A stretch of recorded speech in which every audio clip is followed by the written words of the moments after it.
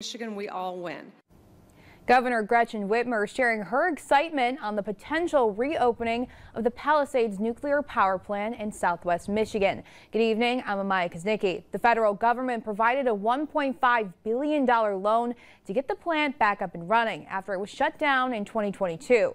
The Palisades is the first nuclear power plant to be reopened in the United States. It will provide power to households, manufacturers, and businesses reducing reliance on fossil fuels. Not only is nuclear our single largest source of carbon-free electricity, it's one of our single largest sources of electricity, period. The Palisades nuclear power plant sits along Lake Michigan near South Haven. It's owned by Holtec International, a company that originally had plans to dismantle it.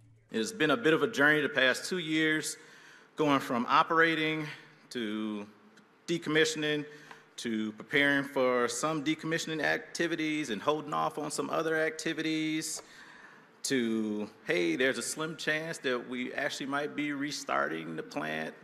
That slim chance is now a possibility, but the $1.5 billion in federal funding is contingent on passing thorough inspections, testing, and the approval of the U.S. Nuclear Regulatory Commission.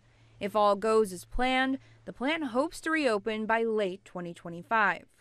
Once operational, Palisades will provide reliable power to more than 800,000 homes and help us meet our statewide clean energy goals by removing 3 million tons of CO2 from the atmosphere annually, roughly equal to the emissions of 650,000 cars.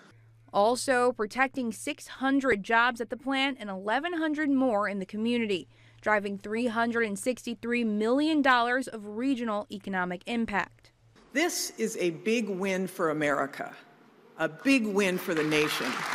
We're going to show the world what it means to not shut down a plant, but to restart a plant. While many think the nuclear plant is a step in the right direction, others feel differently. According to the Detroit News, there were a handful of protesters at today's event voicing their concerns about the health impacts of living near a nuclear plant and the problems that have occurred there in the past, including the leaking control rod seal that caused its former owner to decommission the plant early. Now taking a live look over downtown Jackson on this Wednesday night. A cool and clear night out there. Andy Provenzano is in the Weather Center now.